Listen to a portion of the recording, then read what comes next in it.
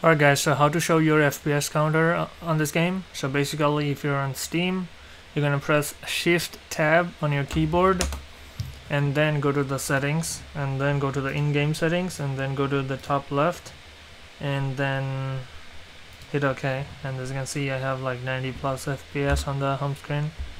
So that's one way to do it. If you have like console or PS5 or Xbox or whatever, then you can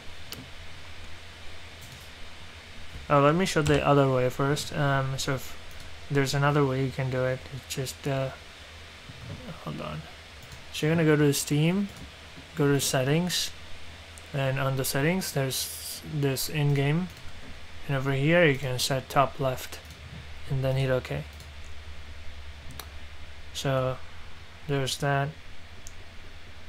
That's how you basically set up FPS counter on top left corner of the game.